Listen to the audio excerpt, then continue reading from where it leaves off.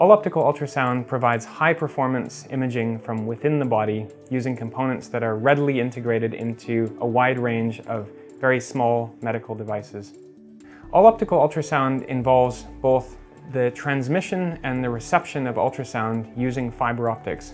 This concept is very novel when applied to a real medical device that can be used in clinical practice. The results of this study show that all-optical ultrasound really does work in a clinically realistic environment.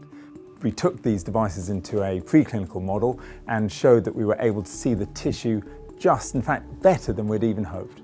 In most minimally invasive procedures, we're reliant on imaging from outside the body, so to have direct imaging from the device itself is obviously a huge step forward.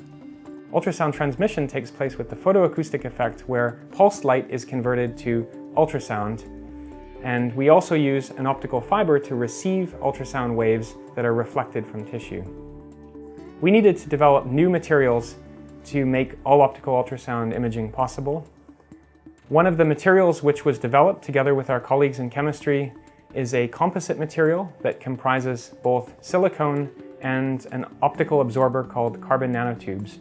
This technology is very well suited to minimally invasive procedures where achieving high-performance imaging within very small devices is of paramount importance.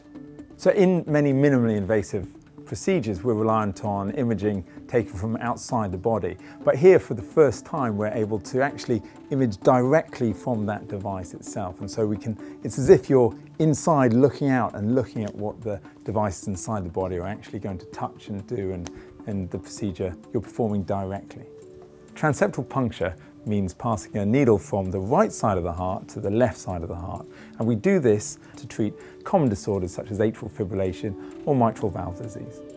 We can integrate optical ultrasound into many different surgical techniques and devices. And I really think there are some critical areas which will benefit from being able to get imaging, whereas before we've not been able to have anything. One, for example, will be in-womb surgery, fetal surgery, which there are active projects going on in UCL. Another one will be other forms of heart surgery, which really do need better forms of imaging. I'm really looking forward to bringing this device into use in the clinic and to benefit my patients.